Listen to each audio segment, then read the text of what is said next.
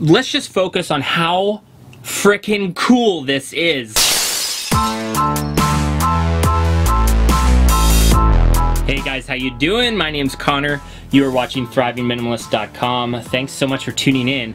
I'm super excited about today's video because it is on the solar system that we just installed in Winnie. So Winnie is the 19-foot Winnebago on top of a Toyota truck recreational vehicle. For a chunk of the year I travel internationally, but while I'm in the United States, I get the luxury of hanging out in this vehicle with one other awesome human being. And one thing that was just missing every once in a while that would come up for us was like a hot day and we had an inverter plugged into our battery that charge us when we drive, and so we'd plug in a fan and the fan would work for about an hour or two and then it would peter out and we would just be like stuck in our home and be hot. So that would come up sometimes, and then at other times we both wanted to charge our computer and the inverter that we had just wasn't big enough to handle charging two computers. So only one of us could charge our computer, and just small little things like that. None of them are a big deal, but over time they do rack up and you can kind of feel like, man, this just isn't as ideal as I wanted. So of course we started talking about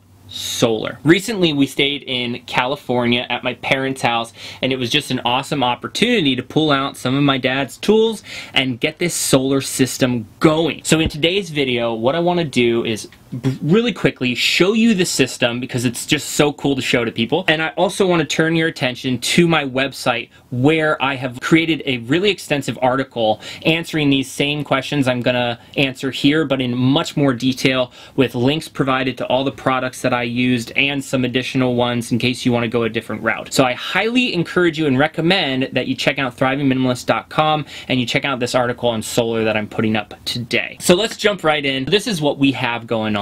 We've got one big solar panel on top of the roof. It's bolted down in 4 spots, and then this cable runs from that solar panel down through a vent so that I didn't have to drill an extra hole in the roof. It comes out through the vent, runs through some cabinetry, and hooks up to a control panel. That control panel is responsible for controlling how much electricity is allowed to go into the batteries from the solar panel. Because if you didn't have that and you overcharged your batteries again and again and again, your system would eventually just peter out and fail. So the first step is it goes into this little control system. That control system then hooks up to 4 6-volt golf cart batteries. So we have 4 6-volt golf cart batteries. Those are being charged by the sun. They get restored every time the sun is out. All of those golf cart batteries, by the way, are connected. They're all linked up, so they're operating sort of as like one source of energy. Then we have 2 wires coming from those batteries running into the inverter, and the inverter is responsible for inverting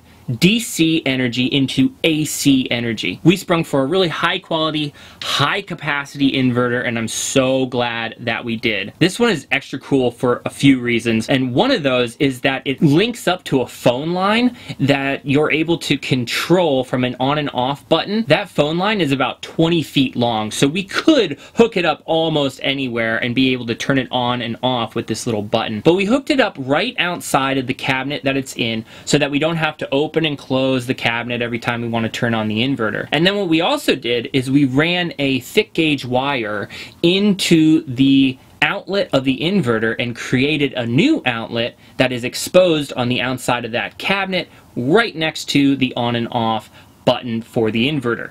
So we can turn the inverter on and we can plug in right next to it without having to open up the cabinet and deal with all of that stuff. The other cool thing about this inverter is that it lights up and you can read how much electricity the system has in total, and that is really cool and really good to know. Okay, so don't worry about all the little details right this second, because you still want more information, you can check out the article.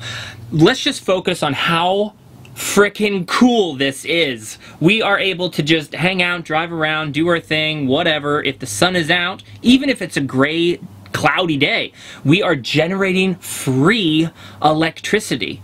The cost up front is so small to the amount of electricity that we generate and the amount of joy it brings to our life. So as a minimalist, you know, I rarely like promote products, but I have to say, when products simplify and bring you joy, it's like a no-brainer. Like, this is a thing that everyone can benefit from. It's also something that you can totally do on your own. You don't need to hire anybody to do this.